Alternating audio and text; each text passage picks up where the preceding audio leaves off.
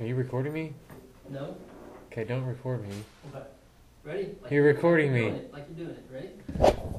No, you don't hold that. That's just you shouldn't even do the shot. So it's just in front of you. You're gonna record me, and then you're gonna. No. Put this. How do I know you're not recording me? Huh? What do you mean? You know if I'm recording you. How do I know? Okay. Sit down. No, tell me how. No. Sit down. I'm not dumb. I have to test the sound. Sit down. Well, then We'll test it on you. No, because I have to run the teleprompter. You know how to do that. Alright, so you're gonna make like you're the news person. Alright. What do I look at, the camera or the teleprompter? Well, I mean, if you can look at the camera itself. My eyes are squinty. If you didn't do that, but just look at the teleprompter. My eyes are squinty because it's too bright for me. That's okay. Ready? 3, 2, 1. I don't got it. Go. You're the news guy. Okay. Just straight, smile. Here we go. I'm treating you like I treat the kids. All right, posture. Smile. T. FCT. This is not me. All right, you're looking to your left. Thanks, guys.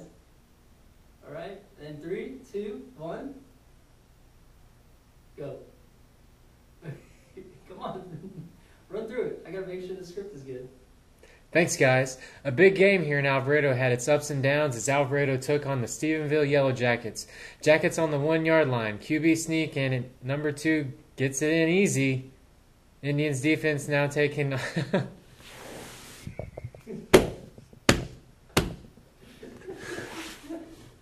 Indians defense now taking offensive rookie number 11. Comes off the edge and makes the sacks.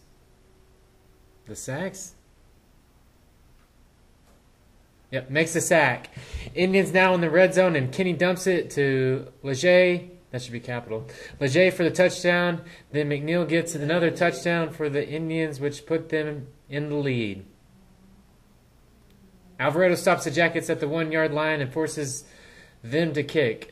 Jackets get stopped and fumble on the 1-yard line, and the offense gets the ball back. You're just reading.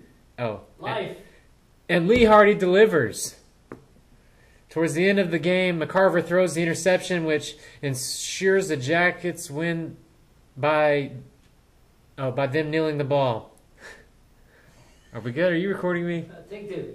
Ready? All right. That's a long sentence. There you go.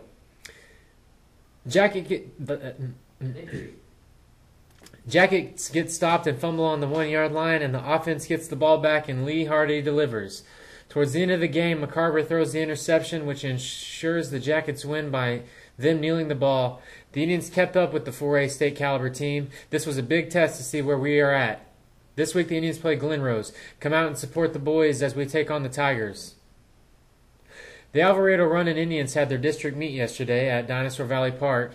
The varsity boys team competed for their 3rd district championship in a row. The varsity girls had a very good chance of winning the girls' championship as well.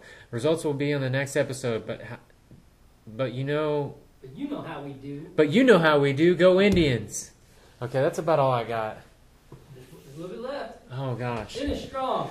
On Tuesday, the Indian tennis team ran into the 15th-ranked Willis Point tennis team. Willis Point kept Alvarado from going to the team state in 2009. Although Willis Point team showed their strength in the girls' doubles, winning 2 of 3 matches, your tennis team overtook them 13-6. Congratulations, team, and great win. The girls' volleyball had a huge win yesterday against Venus. It was a sensational game. I know, I was there. The girls brought the boom to the Bulldogs about a billion times. The Lady Indians are now in the playoffs. Come and support them as they make their run. Back to you, Austin and Sarah. Okay. Jeez, that's not me. I would be the person behind the scenes. Don't put that on the res. You want to see me do it? Yes, do it professionally. You have to hit F6. F6 does what? It scrolls it. Down? Yeah, and then press F6 again to stop. Alright, we go. I don't get to see you? What? Oh, you're not, I don't see you? No, it's just that. Oh. You're just running that, F6. Oh, so you weren't recording. Huh? I told you. I thought you were recording me, dude. You said not to. I know. You think I would do that? I do it anyways. And then put it on the res and make fun of me. That would be mean. It'd be funny though. It would be funny.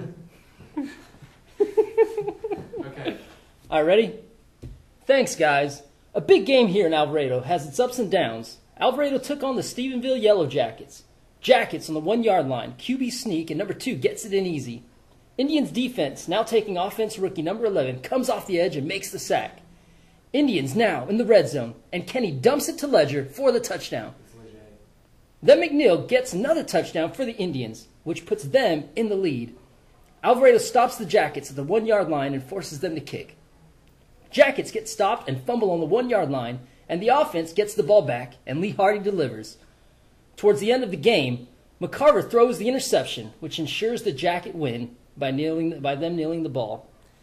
The Indians kept up with a 4A caliber state team. This was a big test to see where we are at. This week, the Indians play Glen Rose. Come out and support us as we take on the Tigers. The Alvarado Runnin' Indians had their district meet yesterday at Dinosaur Valley Park. The varsity boys team competed for their 3rd district championship in a row. The varsity girls team has a very good chance of winning the girls championship as well. Results will be in the next episode, but you know how we do. Go Indians! On Tuesday, the Indian tennis team ran into the Indian tennis team ran into the number 15 ranked Willis Point tennis team. Willis Point kept Alvarado from going to team state in 2009. Although the Willis Point team showed their strength in girls doubles winning 2 of the 3 matches, your tennis team overtook them 13-6. Congratulations, team, and great win. Girls volleyball team had a big win against Venus yesterday. It was a sensational game. I know. I was there. The girls brought the boom to the Bulldogs about 1 billion times. The Lady Indians are now in the playoffs. Come support them as they make their playoff run. Back to you, Austin and Sarah. A lot of work. That's how you do.